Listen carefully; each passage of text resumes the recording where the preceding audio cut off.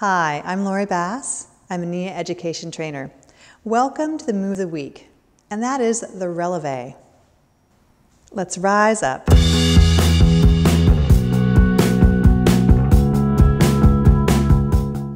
Releve, one of 8 Nia foot moves designed to strengthen and stabilize your feet from the ground up. You can rise into what I call a double releve from the heel to the whole foot to the ball of the foot and sense the space underneath your heel. Step to the corner, heel, whole foot, ball of the foot, rising up. The back leg can come off. Learn to take away the arms and then to add your arms and core of the body as you rise up and down. Rise up and decelerate into the same footprint. Practice from side to side. Releve, definitely inspired from the dance arts.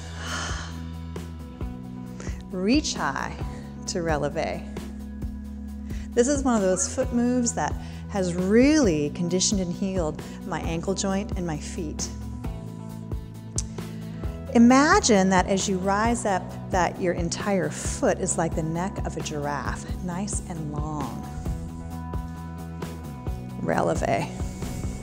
Say to yourself, releve, or roll up, or rise up.